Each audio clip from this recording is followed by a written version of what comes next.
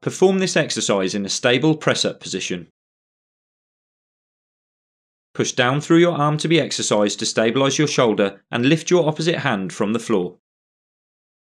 Hold this position before repeating in a slow and controlled manner with alternate legs to perform this strengthening exercise.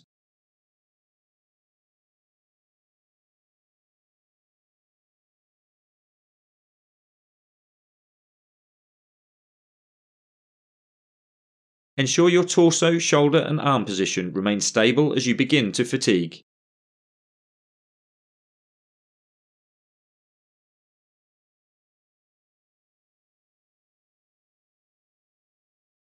When performed correctly, you should feel tension in the serratus anterior muscle lying on your chest wall, as well as the pectoral and deltoid muscles of your shoulder.